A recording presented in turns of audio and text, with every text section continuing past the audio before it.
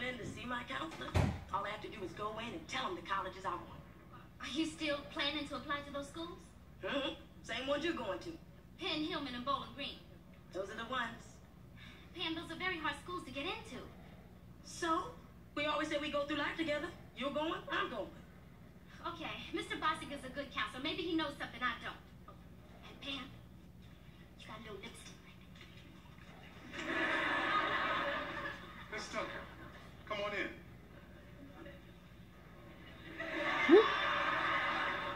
Go get him, girl. I'll be here when you get out. Yes, okay.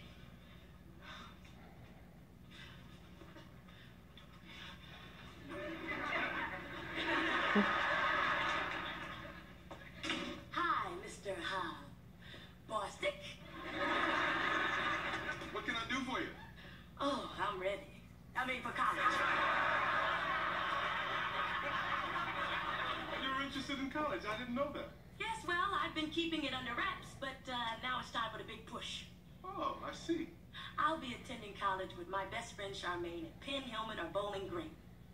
Now, Pam, come on. Why did you really want to see me? I'm serious. I want to go to those schools. Pam, the grade point average to those schools is 3.7. Your grade average is 1.9. Mr. Bostic, it's my understanding that these colleges look at a little bit more than just your grades. Well, now that's true. But they also look at SAT scores. Yes, SAT scores. Now, standardized test. That's me. Pam, you got a 750 out of 1,600 when you took them last spring. Listen, Pam. When are we going to start looking at this thing realistically, huh?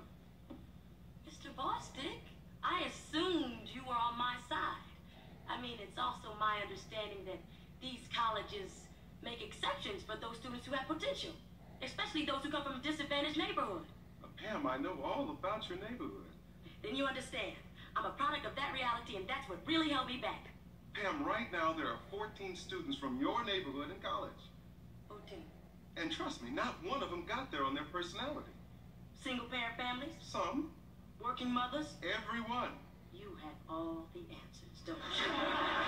Look, Pam, I'm not trying to discourage you. I mean, you really have grown. Yeah, see, now that's what I'm trying to tell you. My grades have gone up this year. There's even an A in there. I know. And some B's. Look at those hard-working B's. Pam, look, it takes more than one semester of work to get into college. But I want to go. My suggestion to you is that you apply at one of the local community colleges. No, I want to go way to college with Charmaine. Charmaine worked hard, and she's qualified. Now, if you do the same, you can apply at those same schools in a couple of years. Is that your final offer?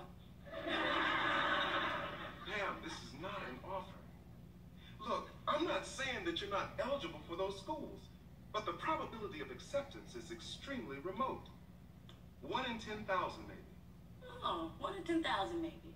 Okay, just so I know my odds. Well, thank you, Mr. Bostic. Listen, if I can help you in any other way, I'm here. Yeah, I know. Hey, how'd it go? Bye. But did you know that Mr. Bostic is one of the ugliest men I've ever seen in my life? What? Oh, yeah. Did you ever notice the hair growing out of his ears? And the mole on his neck that moves when he talks? Not arm, Mr. Bostic. Oh, yeah. I'm surprised you didn't notice.